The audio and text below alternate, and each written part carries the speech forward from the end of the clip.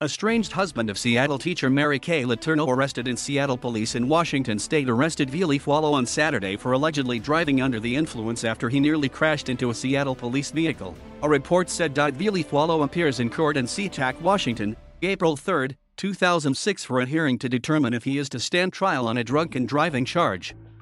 He was booked at the Snohomish County Jail on a DUI charge. The report said Fualaau is the estranged husband of the late Mary Kay Letourneau.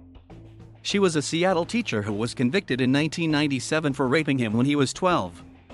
They would later marry after she was released from her prison stint. The two had previously characterized their relationship as one of love, and even wrote a book together, On Soul Crime, L'amour, or Only One Crime, Love.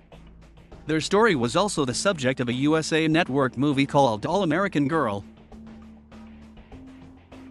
King County Court records show Fualaau asked for a legal separation from Letourneau on May 9, 2017.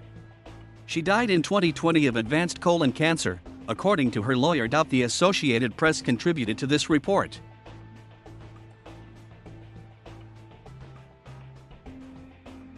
Thank you for watching. Please subscribe.